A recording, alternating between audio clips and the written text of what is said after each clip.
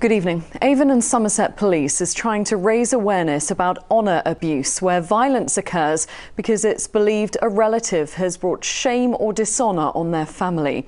There's been a fall in victims coming forward over the past few months, with fears lockdown is to blame.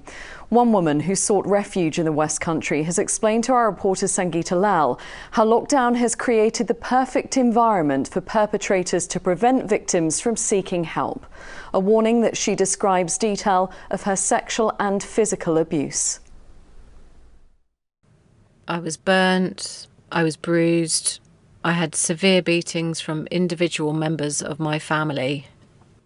Kieran says from a young age her family tried to prevent her from becoming, as they call it, too westernised. Our behaviour, the way we composed ourselves, everything had to be done in a very particular way. We were forced to wear traditional clothes. What were traditional clothes for you? Salvars? Yeah, and with a scarf and a camise. Indirectly, we're brought up to be a virgin when we get married. And the person we're going to marry is essentially a godlike figure who you're going to worship for the rest of your life, you know? That's how good people are. And I'm going against tradition if I was to talk to anyone that was white, let alone a boy. Kieran is not her real name, and this isn't her real voice. To protect her identity, her family are still a danger to her after she ran away from them when she was forced into marriage. While preparing for her GCSEs at 15 years old, she was taken to India for a family wedding. What she didn't realise was that it was hers. All of a sudden, out of the blue, I'm being introduced to somebody I don't even really know what was going on. I knew I had a ring on my finger. I didn't even know that the bride would join the groom's family, and that was another massive shock for me on my wedding day, when I realised that I wasn't going back with my parents. And I was sent away to another village with another man's family and another man who I'd never met. It was really scary. I felt like he treated me like an animal sexually, and that was my first experience of what sex was, and it wasn't pleasant at all for me. Kieran soon fell pregnant, and when her family found out, they asked her and her husband to come and live with them in the UK. Soon after arriving home, though, the abuse intensified. I was definitely a candidate for an honour-based killing, and so was my child.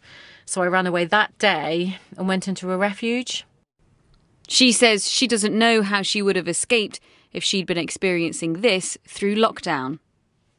During the lockdown, it's hard for women to come and speak up because they're subsequently in lockdown, but they're also in lockdown in their own home anyway. So it's about getting access to support. So you've got to be really careful, even if you're going to use a computer, because that could be used by many people.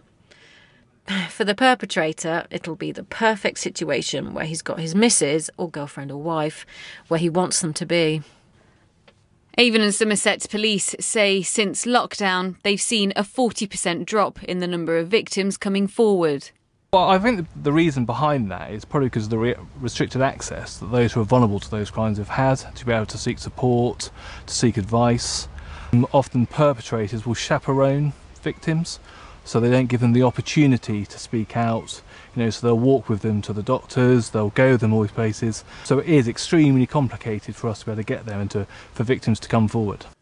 The force is now launching a campaign to try and help those who are locked in during lockdown, to make sure they know that although isolated, they're not alone. And Sangeeta has joined me in the studio. Sangeeta, a shocking account. Something the police say could be happening to others, but going unreported.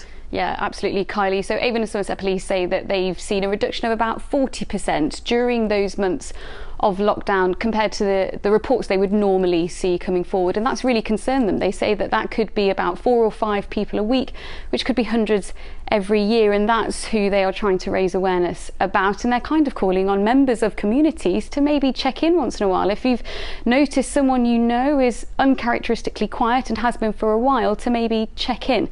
And charities, of course, want people to know that they are there for them, whether we're in a pandemic or not. just because there is lockdown, the services still are available, and we're doing everything we can to keep services going. So, we will maintain confidentiality. We will work alongside with other agencies to make sure that they are able to leave safely. And if they're not able to leave, then at least that they're safe until it is, the right time for them to leave, or they feel that they are ready to leave and feel safe enough to leave.